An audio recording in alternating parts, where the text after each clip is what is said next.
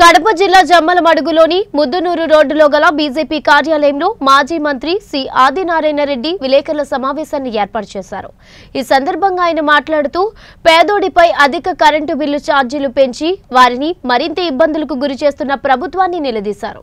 అధికారంలోకి వచ్చినప్పటి నుండి అక్రమంగా భూములు దోచుకోవడం, అధికంగా కరెంటు ఛార్జీలు పెంచడం ప్రభుత్వానికి తగదని హెచ్చరించారు। లాక్డౌన్ సమయంలో ఈ విధంగా ప్రజలను తీవ్రంగా ఇబ్బందులకు గురి చేయడంపై ఆయన ఆగ్రహం వ్యక్తం చేశారు। పెంచిన కరెంటు ఛార్జీలు వెంటనే తగ్గించాలని, ప్రభుత్వ భూముల విక్రయం జీవోని వెంటనే రద్దు చేయాలి అని డిమాండ్ చేశారు। కరెంటు